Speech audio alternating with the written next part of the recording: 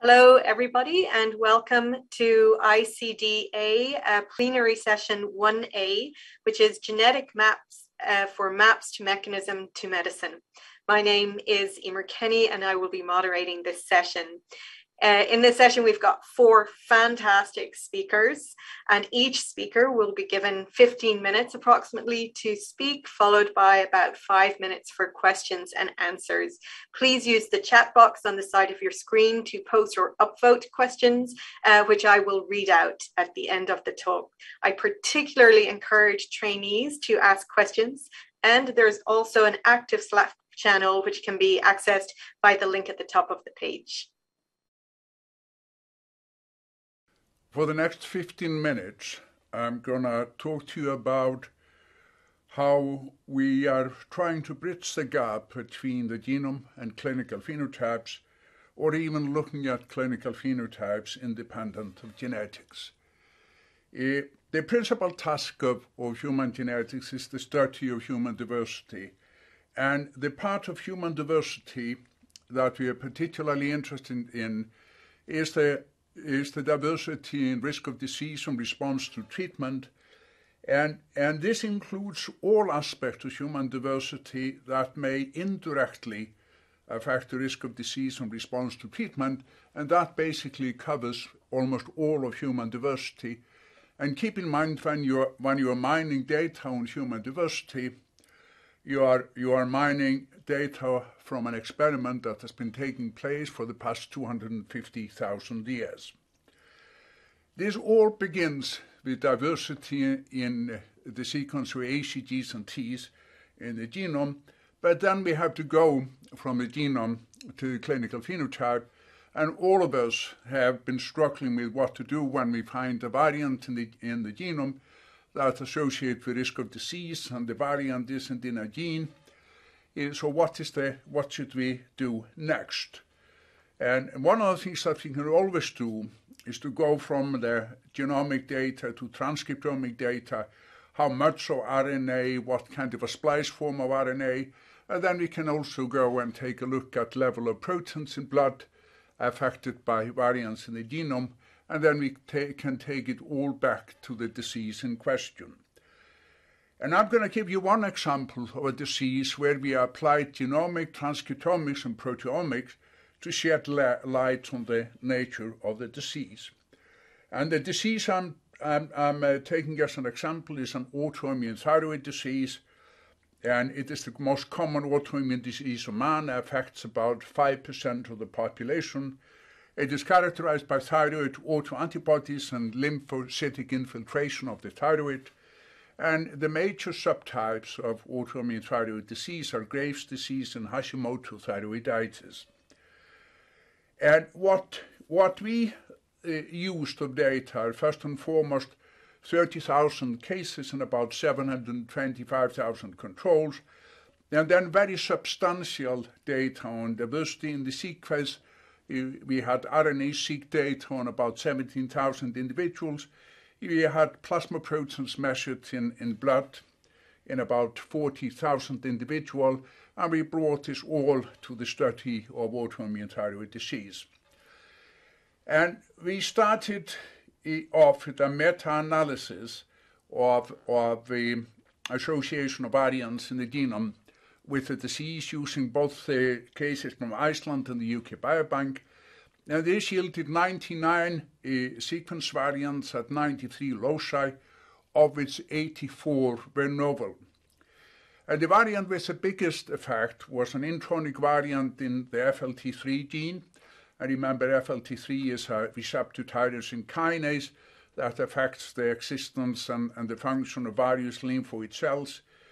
But in addition to associating with autoimmune thyroid disease with an odds ratio of 1.46, it associated also with other autoantibody positive inflammatory diseases like systemic lupus erythematosus and antibody positive rheumatoid arthritis. But also of great importance for our story is that it associates with acute myeloid leukemia with an odds ratio of 1.9. And this is interesting because it had previously been shown that a gain-of-function variant in a gain-of-function variant in the FLT3 gene correlated with acute myeloid leukemia that is particularly malignant. The next thing we did is that we took this intronic variant in the FLT3 gene and we looked at our RNA-seq data. And we found that it generates a cryptic splice site that leads to abnormal splicing of about 30% of the transcript. And remember, the FLT3 is a receptor tyrosine kinase, and the variant yielded basically a transcript missing the tyrosine kinase domain. So this basically looked like a loss-of-function variant, which is somewhat puzzling because of the association with acute myeloid leukemia, because it had previously been shown that a gain-of-function variant in that particular disease associated with acute myeloid leukemia. So the next thing we then did is that we took the variant and we looked at the impact it has on the level of proteins in plasma. And indeed, this variant associates with almost doubling the level of the ligand for FLT3.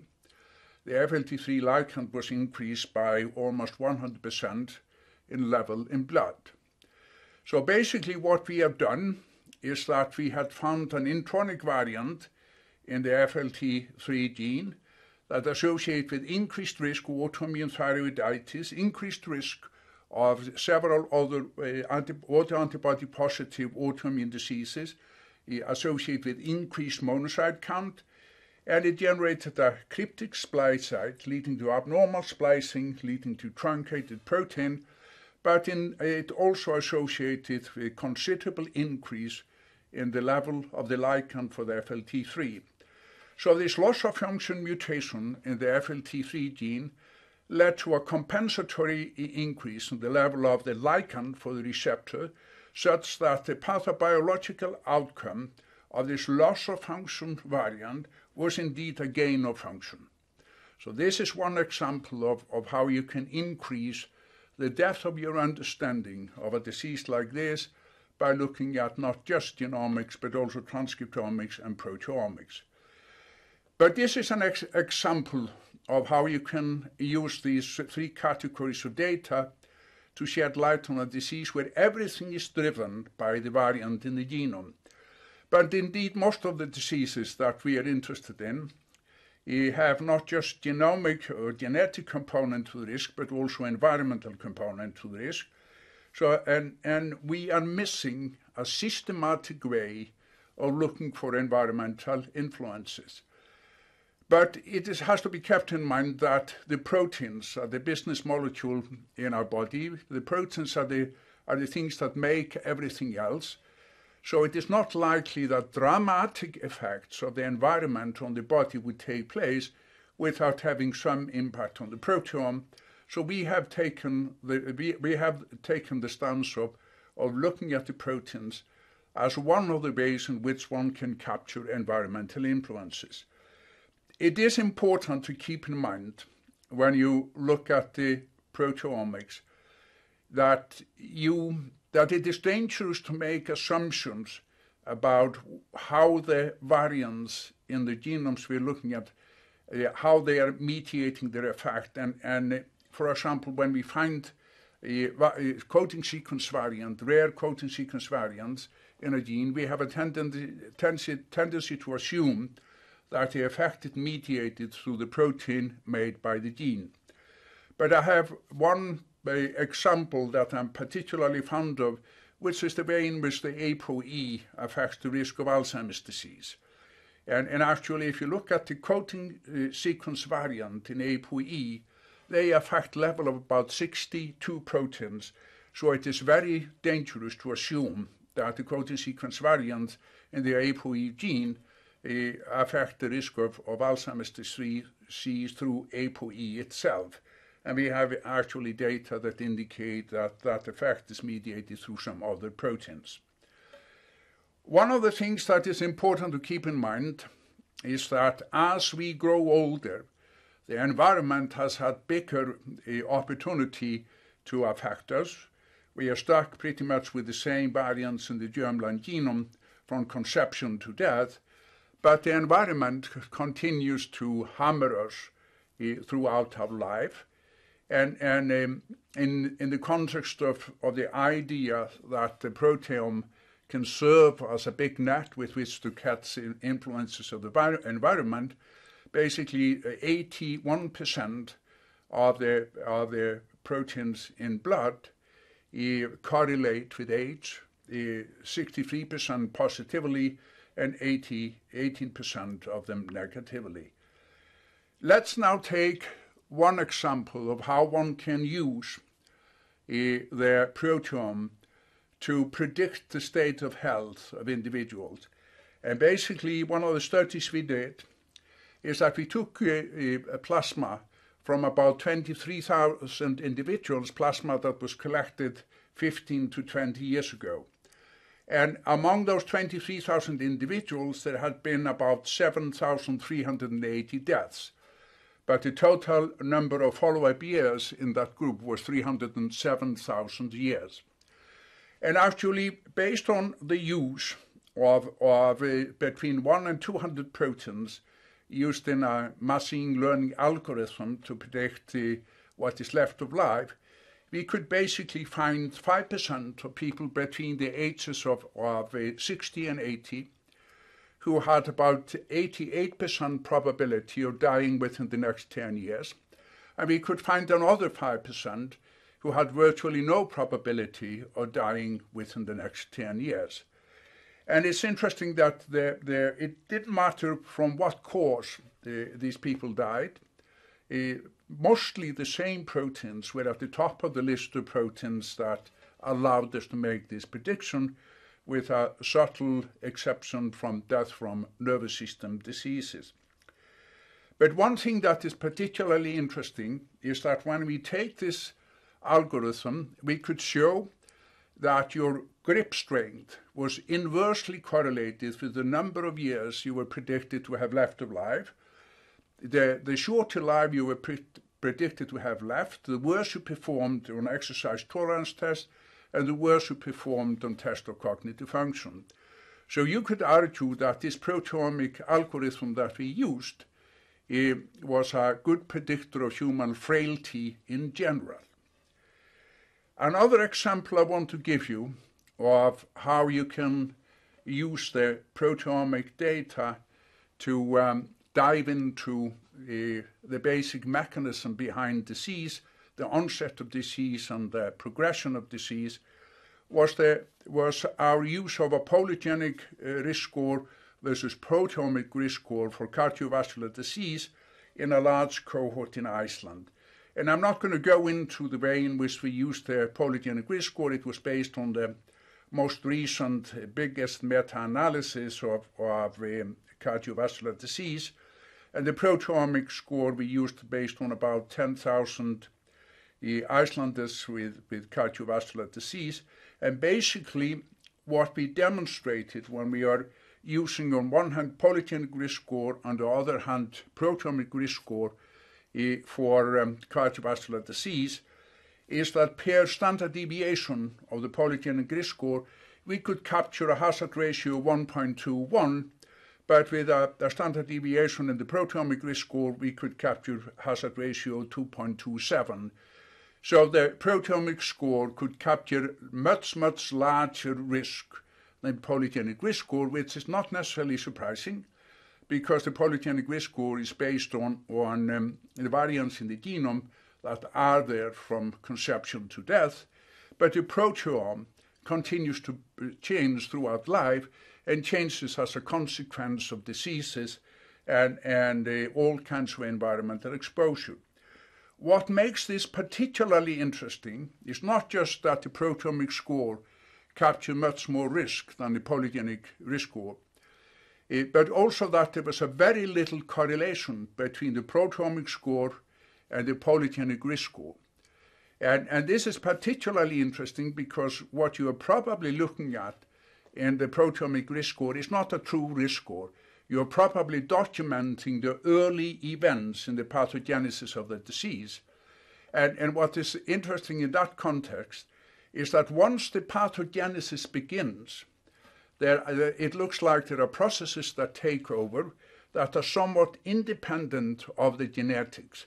And we have several examples, not just in the cardiovascular disease, we have examples from Alzheimer's disease, etc., which tells us that the basic mechanisms behind the onset of a disease can be almost completely separated from the processes that lead to progression.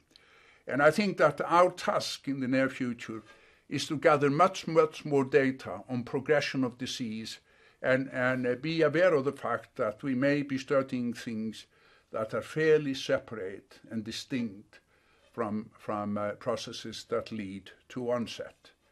And thank you. We have a few minutes so we can ask some of the questions that have come in through the chat box. So I'll start with the question from Michael Nagel, who is talking about some of the ApoE work you discussed. Are these studies for ApoE PQTLs performed in cohorts with Alzheimer's subjects? Could this confound the result for the SNP given the high risk of association of the variant?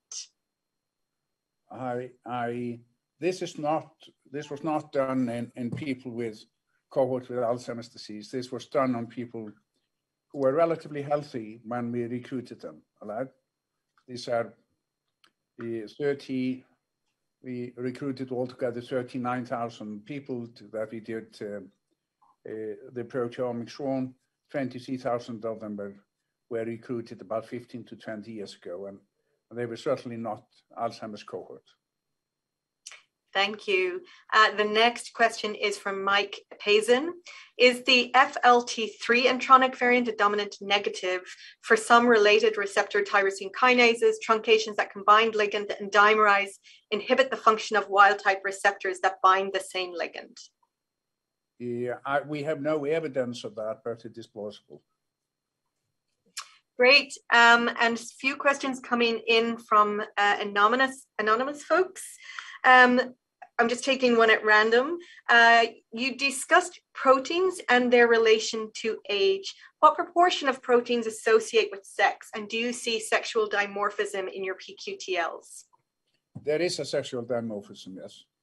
There is, in the sense that the very large percentage of the proteins is in higher level in males than females.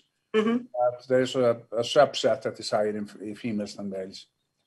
And there are definitely sexual dimorphism,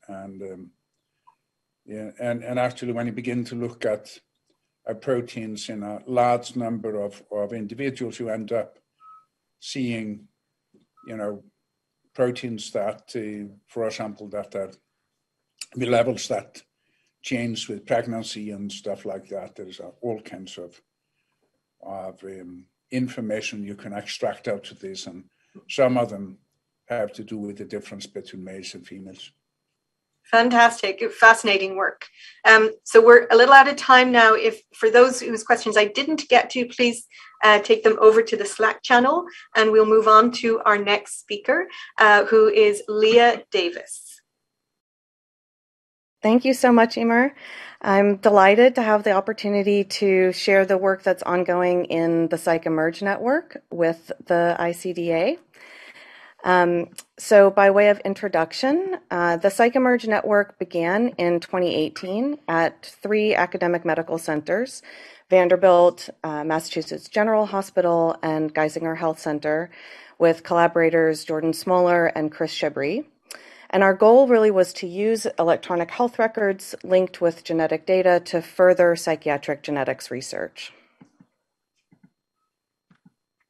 So within just a few months, the PsycheMERGE network grew, and we now have over 21 sites and affiliated partners, including international partners. So the network is built on an existing collaborative infrastructure of the eMERGE network, the Electronic Medical Records and Genomics Network. And PsycheMERGE, of course, has a focus on mental health and psychiatric conditions, but we also operate a little differently from the original eMERGE network in that we use a federated analytic approach instead of a centralized data approach. So instead of bringing our data together, we bring the scientists together to develop centralized pipelines that then get deployed locally so that the results can then be meta-analyzed across sites. And there are two really fantastic things that come out of this. The first is that we're able to pretty quickly and efficiently include hundreds of thousands of samples, which allow us to work at the scale needed to understand the complex and nuanced biology that we're attempting to unravel. And the second is that we really learn so much from each other. And this kind of egalitarian approach to the research has really been a tenet of the consortium from the beginning. We recognize that the kinds of problems that we want to tackle are much bigger than any of us can approach on our own. And so we encourage ourselves and each other to share what we know, but also to be vulnerable and open about what we don't know. And this, I think, really helps to create an atmosphere of intellectual honesty where investigators at all career levels with different backgrounds can really contribute meaningfully, and it very much enriches the network. So in total now, we have a partnership across, as I said, 21 academic medical centers, registries, and partner sites with over 80 collaborating members. And this includes geneticists, data scientists, psychiatrists, psychologists, statisticians, project managers, software developers, ethicists, students, faculty, and staff. We have access to over 15 million EHRs across the network and almost 1 million genotyped patients. So briefly, I just wanted to mention some of the data types that are available across the record. Typically in the EHR, we have access to billing codes, which are recorded to indicate the reason for the clinical visit, clinical communications or notes between care providers, billing codes for procedures, medications that are prescribed, narrative notes that the provider enters about the clinical encounter, emergency room visits, lab and pathology tests and results, and finally inpatient visits. So there's a lot of action happening in this slide, and the point I want to make with this is that the health record is very dynamic. It's constantly being updated and touched by many hands. And so while the record itself is structured and electronic, behind that structure is really a very fundamentally human process, and it's important to keep that in mind. Oh, here we go. Okay. So in one of our first studies, we explored whether the polygenic risk score for schizophrenia was associated with a clinical schizophrenia diagnosis across 4 PsycheMERGE sites. And what we observed, perhaps not surprisingly, was that the score was significantly associated, correlated with the odds of a schizophrenia diagnosis. But what I want to point out is that the development of schizophrenia is still a relatively rare event. So even though the polygenic score itself is a risk factor, it's certainly not fully predictive, as a lot of people with a high polygenic score will never go on to develop schizophrenia. But then taking advantage of the rest of the diagnoses in the medical record, as Mark mentioned before, that's one of the real benefits of using the EHR.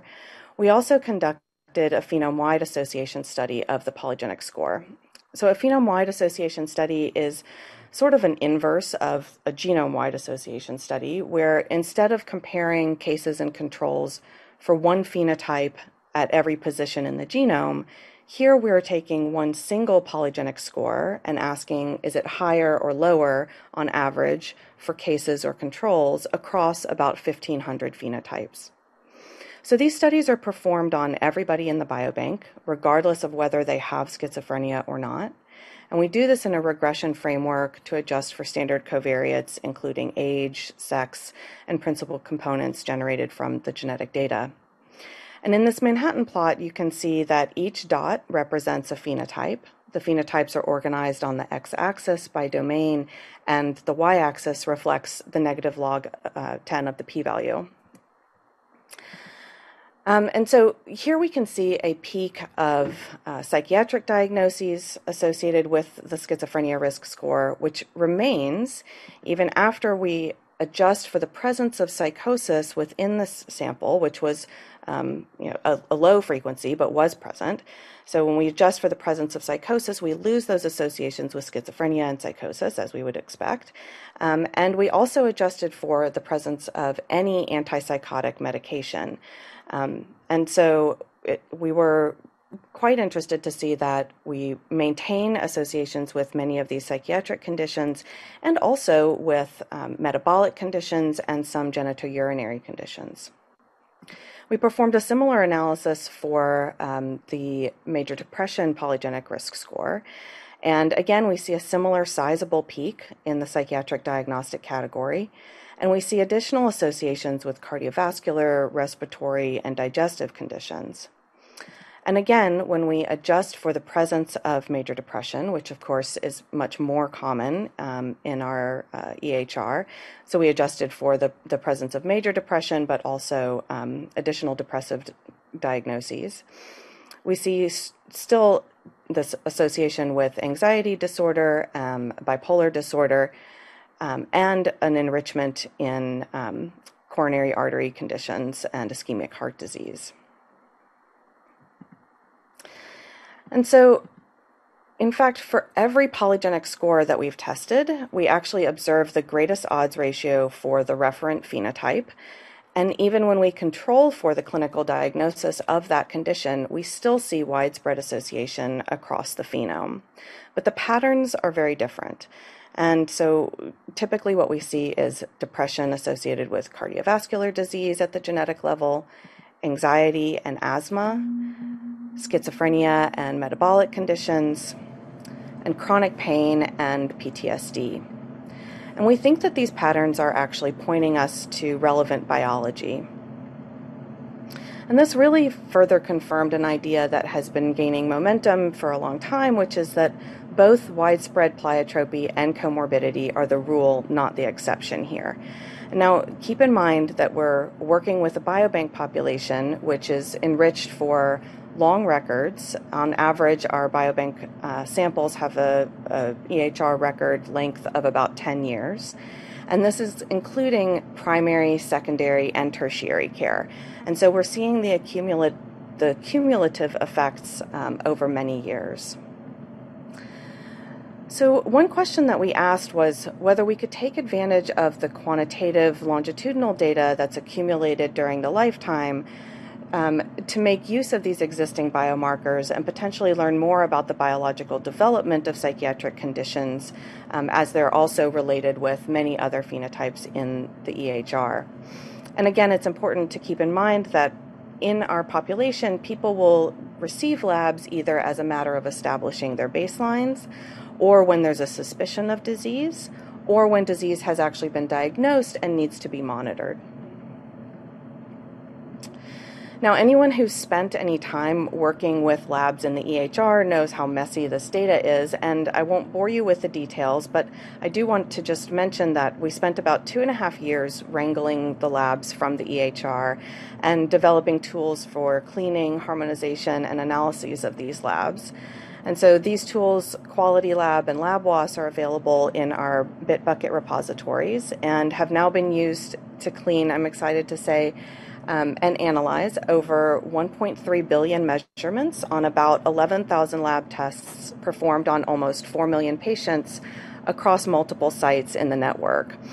And so I also want to point out that ours was not the only group working on this, and around the same time, another paper with recommendations for LabWAS was also published. And so ultimately, what we were interested in doing here was combining the clinical lab data with the available genomic data to investigate psychiatric genetics, and specifically the risk of major depression. So we wanted to start, though, with a proof of principle experiment to see if we generated a polygenic score for LDL, HDL, and triglycerides in each person in the Vanderbilt Biobank, BioView, and then tested that score against all clinically measured labs, would we detect the referent lab?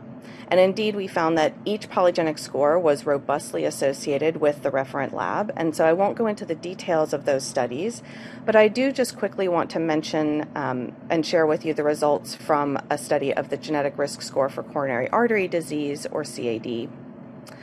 So our primary question here was, can the genetic risk for CAD recapitulate the CAD biomarker profile? And we tested that question in our LabWAS framework with the CAD polygenic score. So here you're looking at an analysis performed in about 70,000 individuals of primarily European ancestry in the panel on the left, and in a sample of about 15,000 individuals of primarily African ancestry in the panel on the right.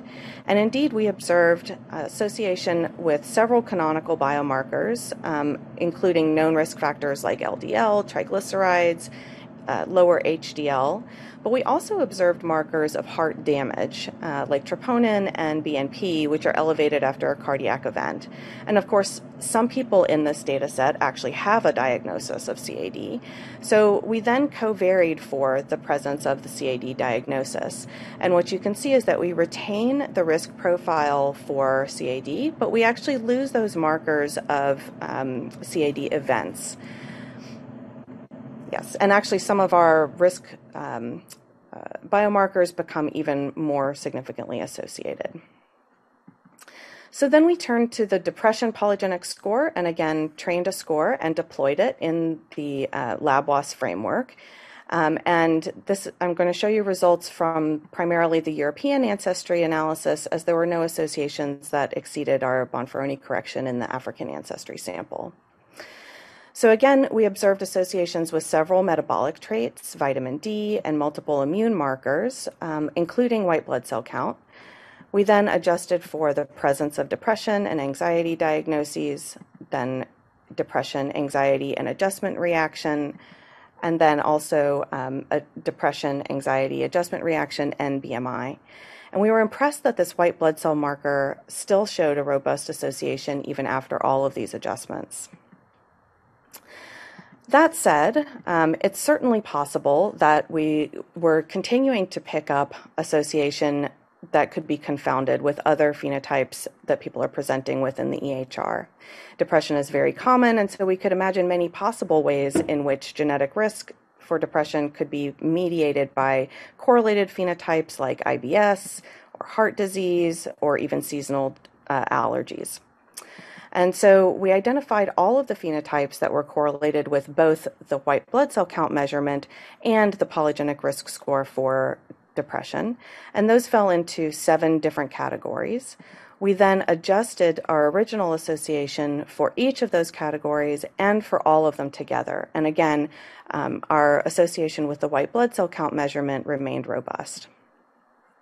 So we then turned to the rest of the PsycheMERGE network, and within a relatively short period of time, we were able to replicate those findings across all of our sites, which demonstrated the same degree of association with the polygenic score and white blood cell count, regardless of whether we were adjusting for depression diagnoses or other accompanying psychiatric diagnoses. So this left us with 2 possible mediation models, one in which white blood cell count acted as a mediator between genetic risk and depression, and one in which depression acted as a mediator between genetic risk and the white blood cell count marker. And having individual level data was a real additional benefit here because we could test both, and we actually observed evidence for both, which we think supports a bidirectional model between depression and inflammation. But it's important to understand this in context. So overall, we are seeing a very modest effect of the genetic risk of depression on white blood cell measurements. Between the top decile of polygenic risk and the bottom decile of polygenic risk, it's about a 5% difference in median blood cell counts. And these values remain within the reference range for normal levels. So the interpretation here is that the depression polygenic score is associated with increased but not abnormal white blood cell counts.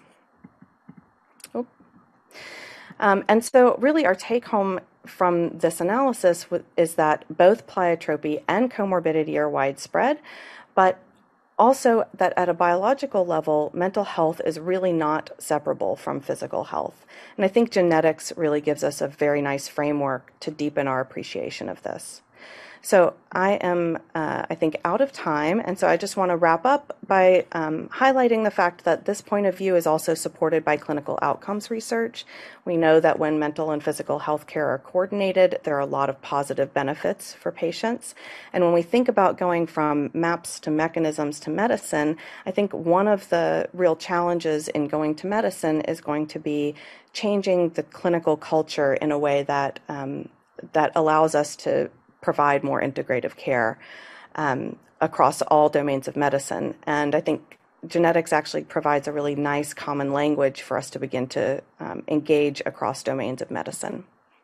So with that, I will finish, and thank you so much for your attention, and I'm happy to take any questions.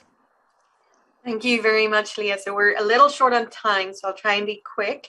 One question coming in the chat box: to what extent can the PRS pleiotropy be driven by non-biological or genetic factors, such as stratification with various social and environmental variables? Yeah, I think that's a fantastic question, and it's one that we struggle with a lot because, you know, anytime that we do a GWAS of, let's say, depression, we are also then stratifying people by difficult life experiences that can be correlated with depression. And so we have to be very careful to not make assumptions about, you know, the underlying genetic correlation, and keep in mind that this is still a correlative analysis, not a causal analysis fundamentally. That said, I think the best we can do at this time is really to carefully include covariates for as much sort of social and environmental confounding as we can. And so in these analyses, we were able to adjust for things like level of education, but we had limited information on like income and some of the other, you know, experiences of social discrimination, for example. So those are things that I think we need to be better about measuring and including in analyses.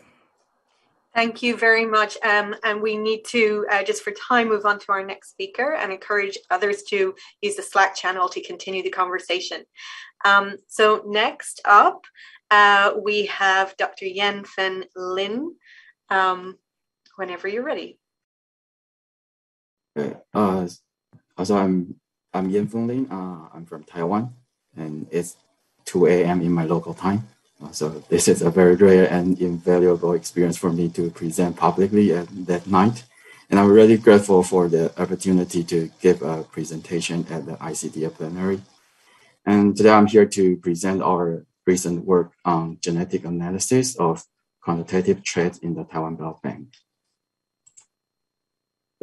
I guess most of you are not familiar with Taiwan Biobank. So first, I would like to give a quick overview of the TWB. The Taiwan Biobank is a community-based prospective cohort study of the Taiwanese population with multi-omics genomic data and longitudinal phenotypic and environmental measures. So since 2012, the cohort has been enrolling men and women aged from 30 to 70 with no prior diagnosis of cancer from more than 30 recruitment sites across Taiwan, distributed based on population density of different counties and cities, with an expected target sample size of 200,000. And at baseline, each participant undergoes physical examinations and an interview with a well-trained interviewer to report a wide range of phenotypes and health-related information in a structured questionnaire. And here I listed the phenotypes by category. There are demographics, behavioral, environmental, diet, anthropometric, and medical imaging phenotypes.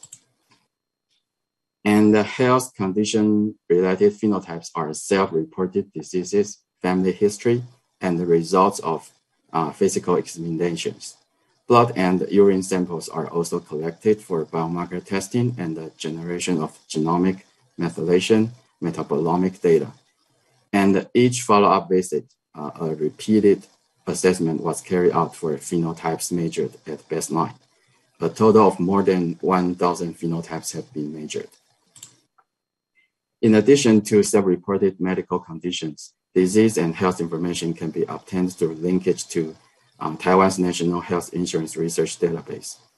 The NHI is a single-payer compulsory insurance program for all citizens in Taiwan with a coverage rate over 99%.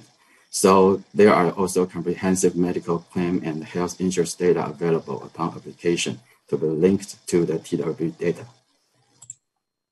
And here's the distribution of age, sex, and education level of study participants at baseline. More female than male participants were enrolled in TWB. And age of the participants was evenly distributed across every 10-year age bracket. And 75% of the participants had a high school degree or higher. The most common self-reported disease is peptic ulcer with a prevalence of around 15%. The following are GERD, hypertension, hyperlipidemia, and kidney stone. One noticeable issue of TWB is that several self-reported common diseases showed an in-sample prevalence lower than that in the general adult population. For example, the in-sample prevalence of hypertension is 12.5%, while the prevalence is 26% in the general Taiwanese population.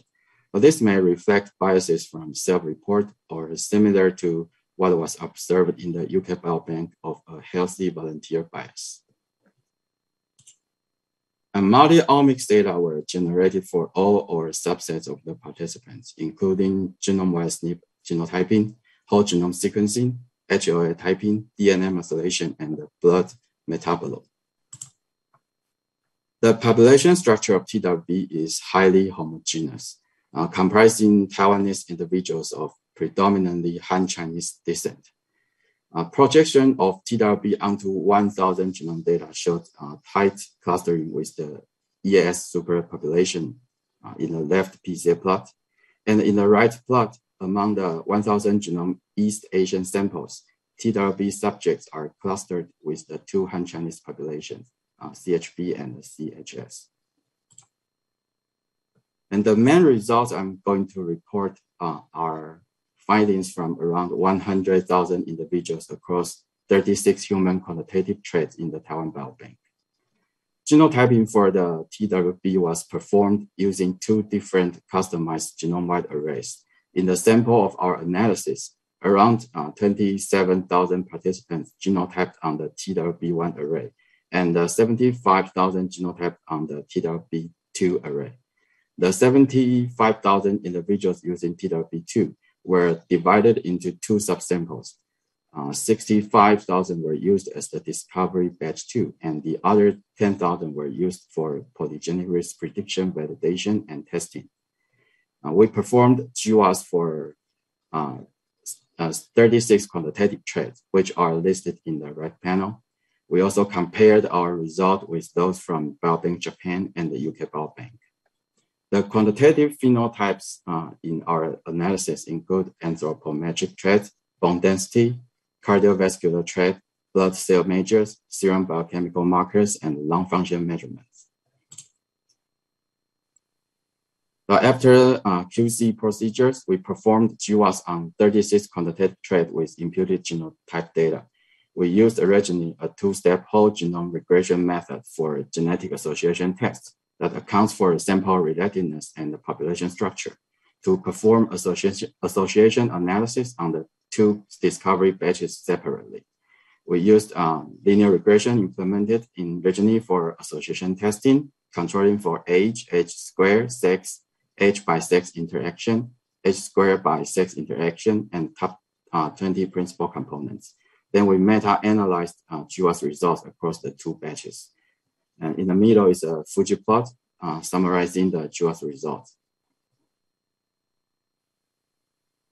And LD score regression intercept and lambda GC showed that there was negligible inflation due to population stratification, and all traits had high between batch genetic correlation estimates. We meta-analyzed discovery batch 1 and 2 GWAS using an inverse variance weighted fixed effect approach.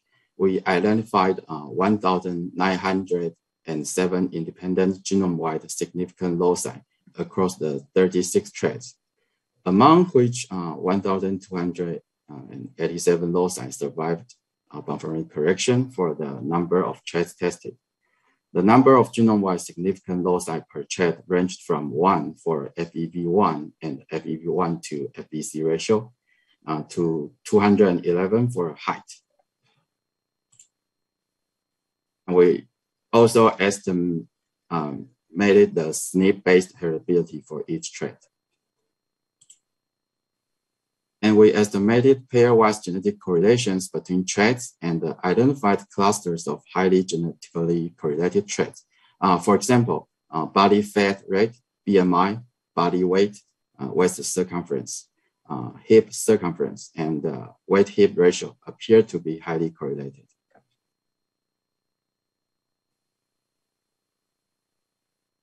And then we implemented a summary statistics-based version of SUSY for the fine mapping analysis.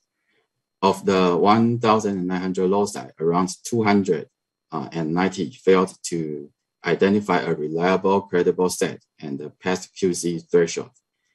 And the remaining 1,600 were fine mapped to a total of 1,972 credible sets, and each presenting an independent association. Out of the 1,900 credible sets, 232 were mapped to a single variant with posterior inclusion probability greater than 95%, among which 24 were missense variants.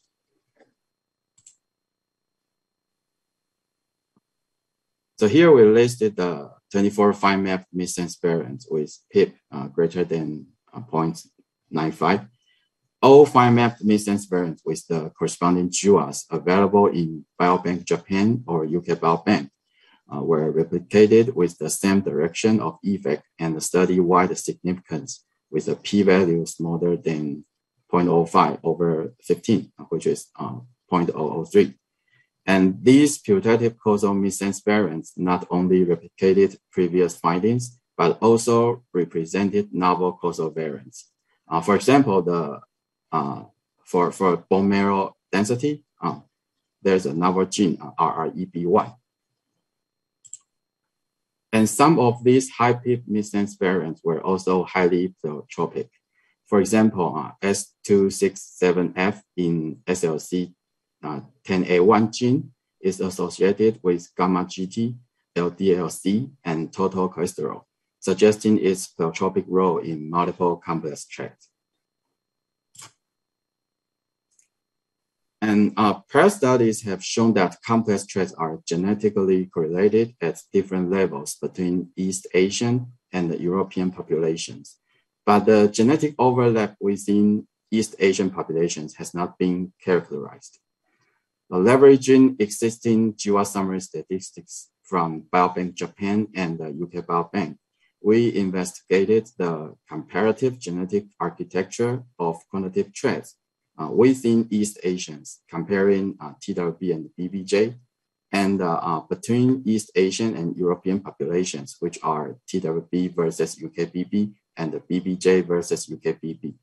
And among the 21 traits for which GWAS were available across the 3 biobanks, the SNP-based heritability estimates in TWB were comparable with those in UKBB, but consistently higher than the heritability estimates in BBJ, except for height.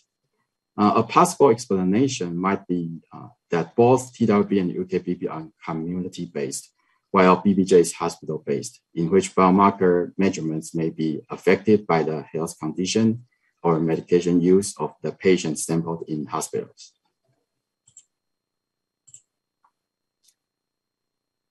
When comparing within East Asian and cross-ethnic genetic correlations, the within EAS, which is TWB versus BBJ, genetic correlation estimates were in general higher than TWB versus UKBB genetic correlation and BBJ versus UKBB genetic correlation estimates.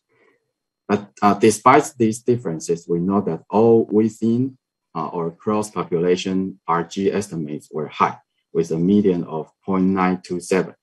So taken together, these results suggested that the genetic architecture for the quantitative traits examined here was largely consistent across East Asian and European populations.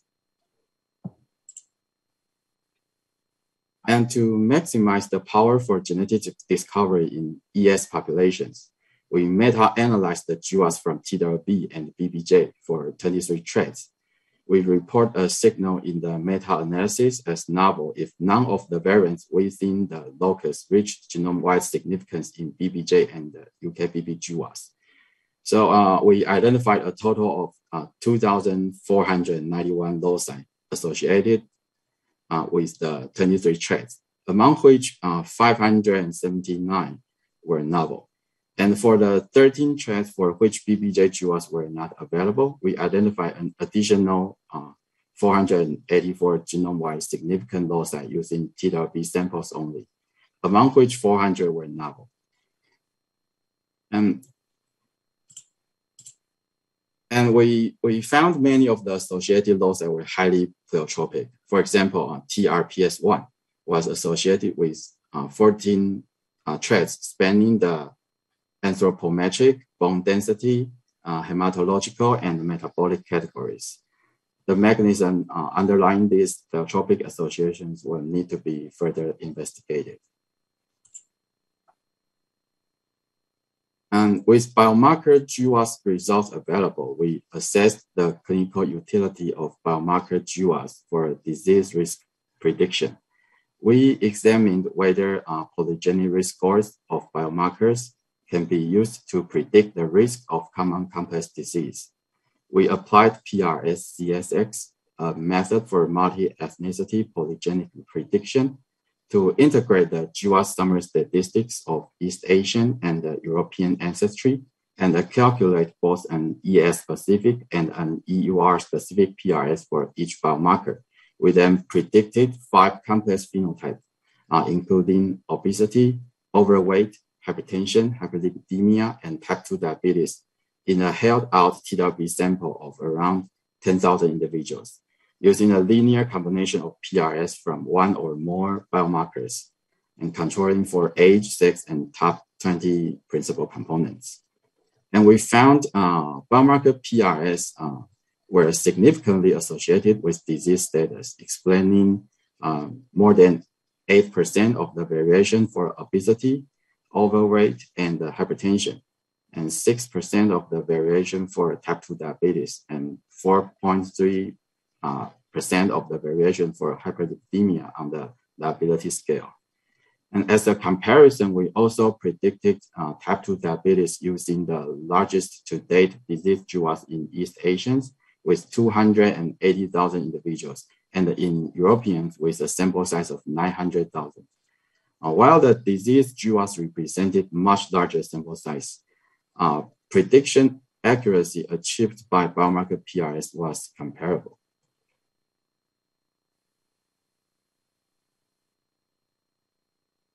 So in summary, we performed genome-wide analysis on 100,000 community-based TWB participants across the 36 human complex traits. We found the genetic architecture for this quantitative trait was largely consistent within EAS and between ES and EUR populations. And integrating TWB and BBJ GWAS identified a total of near 3,000 genetic loci, among which 1,000 had not been reported in previous biobank GWAS. And we also fine-mapped over 200 association signals to a single variant with posterior inclusion probability greater than 95% and identified 24 putative causal missense variants. We also demonstrated the potential utility of biomarker GWAS in predicting disease risk and the promise of multi-trait cross-population polygenic prediction. For those who are interested in using TW data, our GWAS summary statistics can only be shared with journal editor and reviewers currently during the peer review process. but will be shared publicly without restrictions after publication. If you are interested in individual phenotypic and genotypic raw data, they are available upon application for research purposes. And researchers will need to submit an application, including a research proposal and an IRB approval. So for those from other countries outside of Taiwan, an additional international data transfer agreement will be needed. And lastly, I would like to acknowledge the contributions and efforts of my lab members and our collaborators, and the support from National Health Research Institute and the Ministry of Science and Technology of Taiwan. And thank you all for listening. Any comments or feedback would be appreciated. Thank you. Thank you very much for an excellent talk. This is very exciting work. I'm just going to hop in with moderator privilege and ask the first question. So that was very interesting analysis you showed there at the end, comparing very large type 2 diabetes studies versus HbA1c biomarker PRS in terms of predicting T2D outcome. Have you looked at that across? Do you think this is particular to T2D, or and HbA1c is just a particularly good biomarker, or have you looked at this across other biomarkers and diseases, and thoughts about what you think will be most impactful for predicting health outcomes? So to be honest, we only did this for type 2 diabetes. Yeah, and we think HbA1c is kind of a more stable biomarker than others. So we try this first. Yeah. Yeah, no, I wonder what it would be like for more liable markers, like, for example, cholesterol levels or different sort of hematological markers. Well, for time, we're going to have to move on for the next speaker, but thank you very much again. Next up, we have Dr. Segun Fatumo, who will be giving the last talk of the session. Hello, good morning, good afternoon, and good evening, depending on where you are today. I would like to start by thanking the organizer for inviting me to make this presentation today. Thank you very much.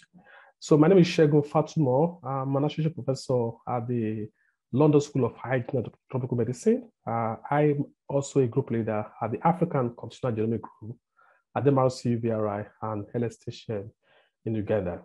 So the title of my presentation is Embracing African Genetic Diversity for Novel Gene Discovery and Genetic Risk Prediction. So like you're all aware, genomic data from Africa individuals are scarce. Most of the time when I make these statements, I like to emphasize that the human genomic data from continental Africa is very, very scarce, especially when you're comparing it to other global populations. So in this presentation, my aim is to demonstrate how we are maximizing the African genomic resources in Uganda for novel gene discovery and prediction. And also, I'll be proposing a model in which we can narrow health inequality that is currently posed by genomic imbalance. Sub-Saharan Africa, like you know, is the only region in the world in which infectious disease still outnumber chronic disease as a cause of death.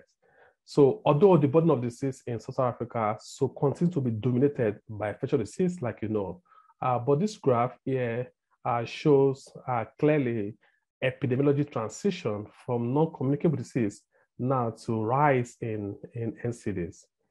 The World Health Organization estimates that NCDs, including all this one I've listed here, will rise by 27% over the next 10 years. This is much more higher than the expected global rise of 17%. So as far back as 1989 in Uganda, so we set up the general population cohorts that we call GPC.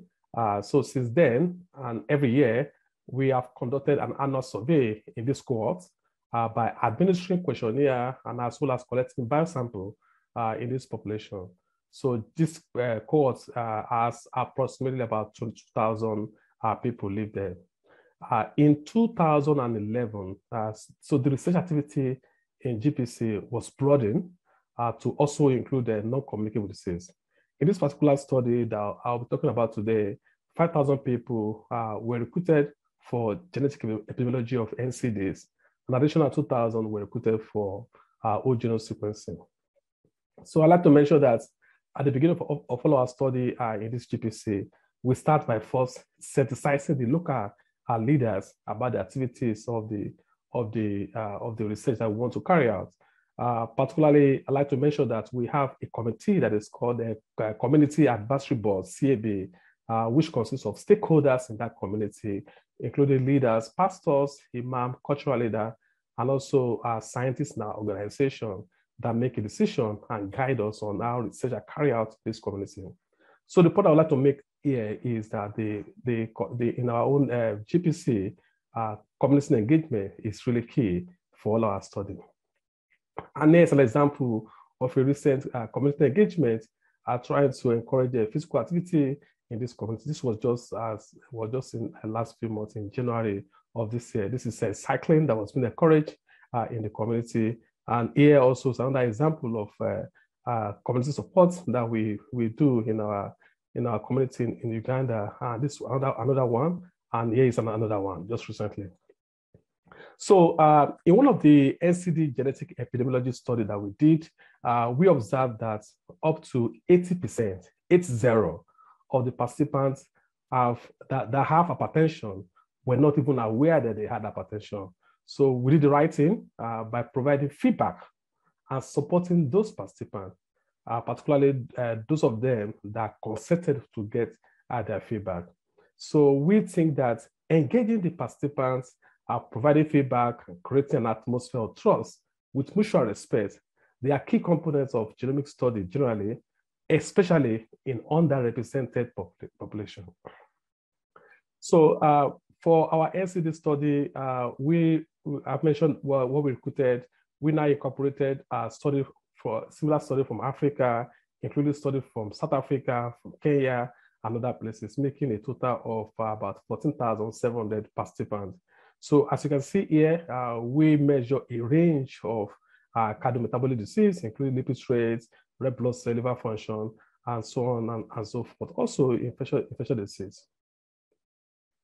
So in order to demonstrate the value of African genomes, we published this work in Cell in 2019. This study represents one of the largest collection of genome-wide study, GWAS, and whole genome sequencing in continental Africa. That was 2,000 whole genome sequence and 5,000 genotypes. So as you may expect in that study, we find a higher level of genetic diversity in the Uganda population. Specifically, we found 9.5 million novel SNPs that are not present in 1,000 genome project phase 3, African Genome Variation Project, and as well as the UK 10,000 reference panel. So in that study, we also demonstrate the value of this African genome resource by creating a unique African reference panel with that 2,000 whole genome sequence that I mentioned, and also the data that are available publicly, like the 1,000 genome project. So as you can see on this figure here on the top right here, you can see that our unique imputation reference panel outperform existing imputation panel in terms of accuracy, especially when you put into East and South African population. So this slide is just to show some of the novel genetic associations that we found that are found to be associated with a range of cardiometabolic traits. Specifically, I would like to show here on the last two columns here, representing the minor frequency in African population and minor frequency in European population. What you will see in this column is that these are mainly zero minor frequency. This is very important that all these genetic variants are absent in the European population. So meaning that they will not have been found in the European population because they are absent in the European population. So it is important to emphasize that several of the studies have shown that African studies contribute an outsized number of genetic associations relative to study of a similar study. And that's what we found here in a study of only 14,000 individuals in African population. So our study also leveraged on the lower linkage disequilibrium in African dataset. For the file mapping analysis resulted mainly in narrow credible set like you would expect. So we have now extended our study by collaborating with other colleagues with MVP cohort and as well as the UK Biobank. So in the MVP cohort, we have about 57,000 African American individuals, and the UK Biobank has about 7,000 Black participants, and also with our own study of 14,000 individuals in continental Africa. So recently, we performed this PRS of type 2 diabetes. Like you are aware, up to 60% of type 2 diabetes in Africa are undiagnosed, and this is very, very important. So what I would like to show here is that we are trying to compare PRS that derive from different base data set. So including multi-accessory meta-analysis of about 1.4 million individuals, African-American GWAS mortality of only 56,000, and type 2 diabetes European GWAS of 1.1 million individuals. So these are the base data set where PRS are derived, and they have been tested in South African population of only 2,500 individuals and being validated in a cohort that is called ADAM with 4,300 individuals. So this cohort called ADAM has got individuals from Kenya, from Nigeria, and from Ghana. So this table shows the number of type 2 diabetes cases and control in each of those base discovery. Like you can see here, we have 200,000 cases for the multi-accessory, only 24,000 in African American, and 140,000 in European population. And you can see the number of control top there. So the target data set, which is from South Africa, like I mentioned, has 1,600 cases and 981 control. What I want to show here is that the best predictive PRS from those three base database, from those three cohorts, they were all significant in South Africa data set, which I should mention that. But what I want to show is that you see the highest variance of 1.1% as indicated by the R square, and the p-value of 3.9 times 10 minus 9 was seen from the African American derived PRS here. You can see that the variance is much higher than what you see from the multi-accessory PRS and as well as the European PRS.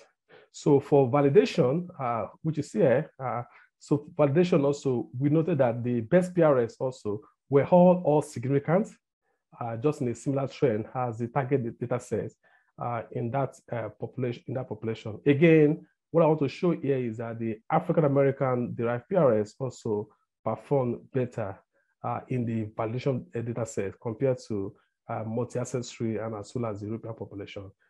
That is what I want to show from this slide. So we decided to evaluate the transferability of PRS in different individual African countries.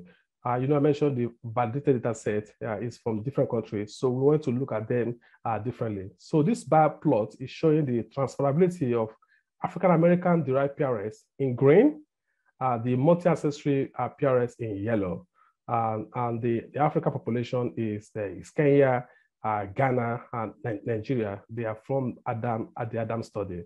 So as you may have noticed here, so the African American PRS was transferable in all the country compared to the multi-accessory that was not transferable in East African in Kenya, you can see here. So this is important to note so that we don't make a generalization that multi-accessory PRS do better than the population-specific PRS. So again, we show the model with the conventional risk factor of age, BMI, the five principal components, and sex. They had an area under the curve, that's a AUC of 67.9%, while that of African American PRS, 5PC, age, BMI, and sex was 0.8%. So this show an improved discriminatory ability by 1.9% with the addition of the African-American PRS to the conventional risk factors. So to conclude on this, what this is showing is that the African-American PRS is best predictor for type 2 diabetes. Of course, this might be different for other phenotype. Similarly, we tested the performance of PRS for lipid traits. In South Africa, Zulu data sets using the MVP summarized statistics. So we show here that the African-American derived PRS also enhance polygenic prediction of lipid traits in this South African population, just like we saw previously for type 2 diabetes. So we saw that the best performing PRS is the LDL, like you can see from here. So an LDL is achieving R-square of 8.14% and the p-value threshold of 5 times 10 to the minus 8. So for all the lipid traits using African-American derived PRS, so R-square ranges from the lowest one, which is 0.87% here from triglyceride to 8.14% for LDL. So we noted that our PRS performance using LDL was much higher than the performance reported previously from other studies. So we were excited about this result in South Africa. So we decided to also evaluate this in another African population. And here, the other African population was a cohort that I mentioned previously from Uganda population. So unfortunately, like I've highlighted here, so you see that our PRS prediction vary greatly when you compare to the South African population. You remember the LDL, the R-square for LDL in the South African population was 8.14%, but for Uganda, unfortunately, that is 0.026%. So what I would like to mention here is that the difference in terms of genetic and environmental between South Africa and the Uganda population. I should mention that the Uganda population is a rural community. The South African population is an urban community, and diet is really key for this. So collectively, our polygenic risk score studies show a need for improved representation of African in genomic study, and also ensuring that generalization of finding for precision medicine is key.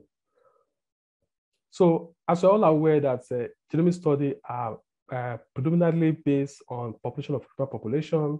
So as a result, the potential benefit of this will only be for people of rural population. And so what I want to emphasize here is that when we mention the African population, so if you study trying to putting together the African-American Black participant in the UK and grouping all of them together into a broad category of African ancestry, it's not going to do anybody good. It's going to continue to promote imbalance and widen a disparity.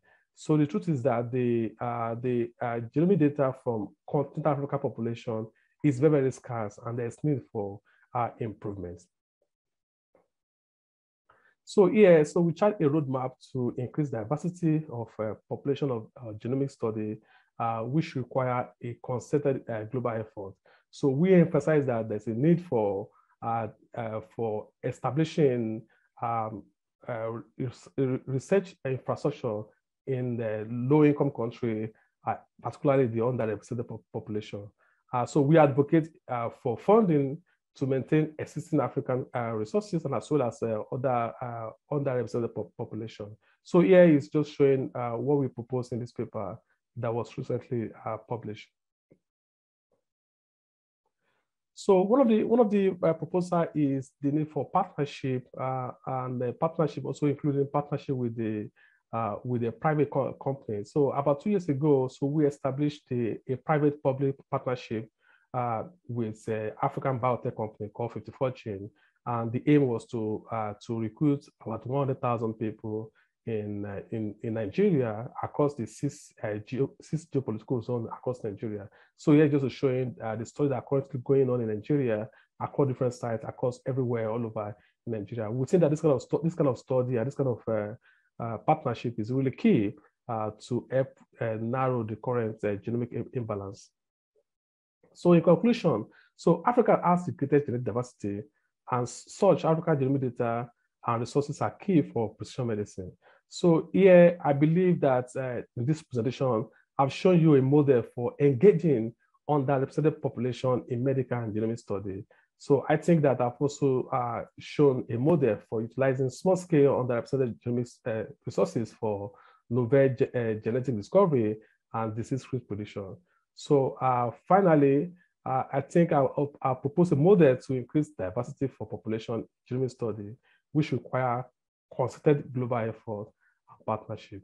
So thank you very much for listening. I'm very happy to take any questions. Great. What a fantastic talk. And I see lots of questions coming in. So we've only really got 1 minute or so left of time. So I'm going to maybe condense a few questions into one to maximize our time. And basically, a lot of the questions come back to this really exquisite work that you did to disentangle the performance of different PRS in different African populations and subpopulations.